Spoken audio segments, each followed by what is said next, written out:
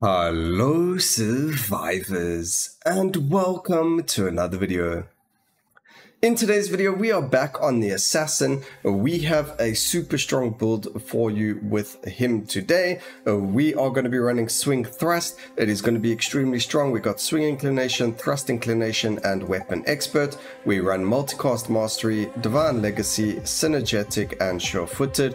For our skills, we will be going through them. We're going to be running twin dagger and backstab, both going to be very strong, providing us with haste and finesse. We then run ourselves on guard and then either quick strike, spear, or spear trap, or sharp spear with rapture. One of the three of them. It's up to you which one. And then we run double slash and heartrending strike. So let's hope we get all of them going over there. Now this does provide us with a haste and finesse.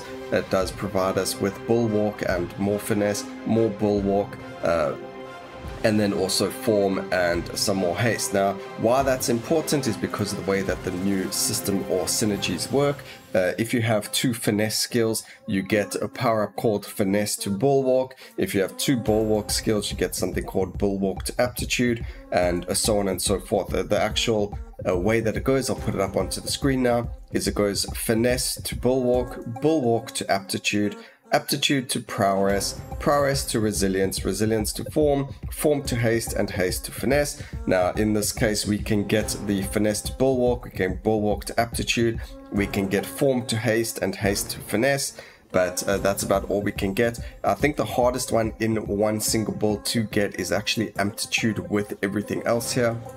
But the rest of them are actually quite easy to get on, a 7 skill build.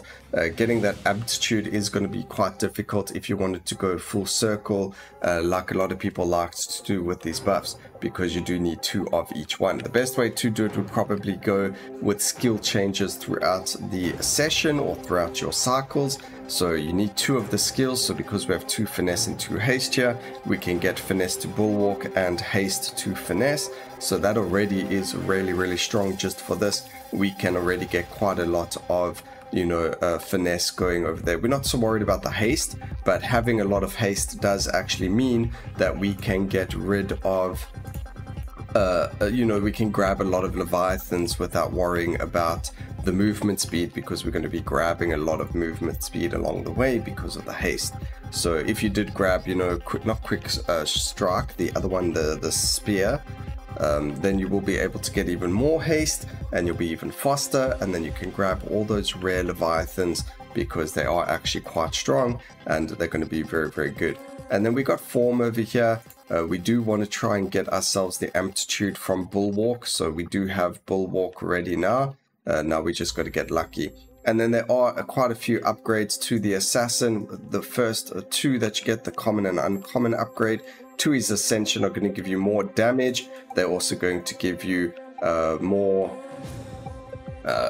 cast frequency for his ascension, if that's a word of saying it. So over here we're actually going to lock this because I do want to show you how it works. We grab that. Like I mentioned before, we can grab the sharp spear because of the haste as well. Yeah, we'll grab it. Piercing is actually quite fun in this game, so we're gonna just land up grabbing that again. We can go and skip this. We're getting a lot of really juicy upgrades over here. Oh my goodness, this just I don't know what to say over there. These upgrades are so much more important than this bounty hunter, but I really want to show you what it does. So let's go there. Oh my goodness, nope. It's just not working for us. Okay, we'll have to just skip the crit chance over there. What's going to happen is, as you can see, we got 34 damage and 25 cast frequency. Sorry, 30% damage and 25% cast frequency. As we grab this and we pause there, it goes up to 34% damage. It only seems to increase the damage modifier. I mean, it does say increase the damage modifier, which is really cool. It just means we do a lot more damage. If you land up picking up a lot of those, because it is additive, you can land up getting quite a lot of extra damage. Even though it's additive over there, his ascension is actually multiplicative, so the number itself goes up is additive, but the damage you're going to be dealing is multiplicative. So it can be very, very, very strong. Usually we play the paladin. Duration gets increased, so we can go from 42 seconds all the way up to 46 seconds. That's massive. Now, because the duration does get increased and the damage gets increased, we actually get put into a really, really strong spot here. What that means, or what I mean by that, is we can actually get his ascension up permanently, and then what's going to happen is we're going to deal a whack ton of damage to absolutely everything because of the damage being multiplicative. And because it's an uncommon upgrade, we will see it quite often. There is our first one. We get haste to finesse. That is a beautiful one because we do have the 3 skills to haste, so that's going to be really, really good. We can go and upgrade that, and then we used a lot of, locks, which is a bit unfortunate. What do we want here? Multicast chance. We get 40%. That's actually massive. So we will lock all of these just because they are all very, very good over there. A lot of multicast coming up over there. We don't even have a scent of blood over here, and we're already over 130 stacks of finesse, which means we get even more not cost frequency, multicast, which is beautiful. I mean, yeah, multicast, I don't know, my brain just like fried over there. It's a bit weird, but anyway, so we are very strong. As you can see, we've already killed the first set of bosses. The second set should be spawning anytime soon, as soon as I stop running around and I actually sit still and do what I'm supposed to do. Here we've got bulwark to aptitude, so now we have a lot of form being used. So we've got a lot of crit chance, and now we're going to get a lot of crit damage. So whenever we apply bulwark, in this case we get like 160 stacks of it, and every time we're applying it, we now get a chance to apply amplitude. But like I mentioned before, we don't have any skills that have amplitude. You would need 2 of them to go from amplitude to prowess, and then you would need 2 prowess skills to go from prowess to resilience, and so on and so forth. So if you did want to go full chain, you could land up getting 2 skills that do it, and then swap them after you've got the synergy skill and go from there. But it's a lot of work. It's quite difficult to do, and by the time you get it, is it really worth it when you could just get the amplitude, and then most the meta skill, which I'm still working on a video for it, has prowess in it already, so you don't need the amplitude to prowess necessarily, especially since we use scent of blood and we're going to get a lot of stacks anyway. The other thing is we've got this open slot for sure-footed. You could just swap that to the battle standard, which gives you prowess or 10% chance to get prowess. So I do wonder if that affects possibly getting that extra does it count as a source? Would be quite interesting to know. Alright, no more locks, unfortunately. That is just how it is. We do have our ascension there. We are looking for more of the damage, we're just not seeing it. It is uncommon, but there's a lot of upgrades we can get, so we would have to kind of get rid of a couple of things and go from there. I don't think we would need armor and block chance, so maybe we could have got rid of those. We still can, actually. We can banish them and see if we're going to see things a bit more. We do have a lot of bulwark, and that's going to be quite strong for us. We don't need the movement speed anymore. We can get rid of the armor. HP is still good, keeping us nice and healthy, and we're already 4 minutes into this, and it is completely insanely strong. I mean, just look at us.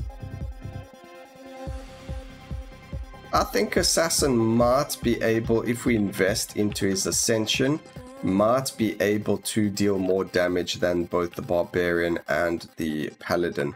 So I'll have to, mess around with it a bit more. But the Paladin and the Barbarian do have access to some stronger skills as well. So we might have to use like a skill mastery instead of the inclinations and things like that. Add a couple of skills here and there, like a prowess slam or something like that. But this is very, very strong. I mean, finesse, haste and bleed is quite good.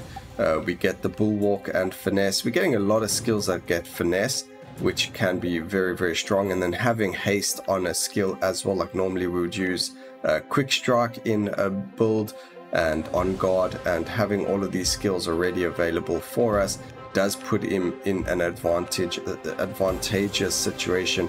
Also, if we added Scent of Blood, because we use swing inclination anyway, we're still going to be really, really strong and not really waste a skill slot over there. We do kind of waste the weapon mastery or weapon expert, but because Twin Daggers is actually pretty strong already, that's fine. We might not even need Scent of Blood, it just depends. Over here we're just going to grab the multicast for everything, damage for nearby, damage, beautiful. We can even reduce the time even more, so now it's down to 36 seconds.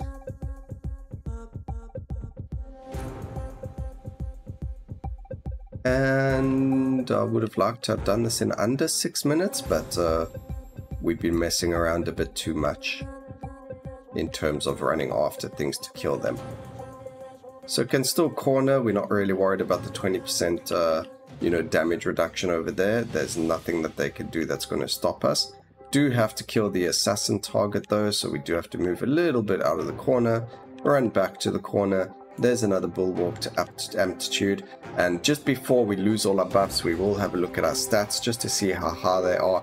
Again, we do have to remember that we don't have Scent of Blood in this build, so if you had Scent of Blood, things would be going even crazier. You could replace like your double slash, because we do have enough finesse already.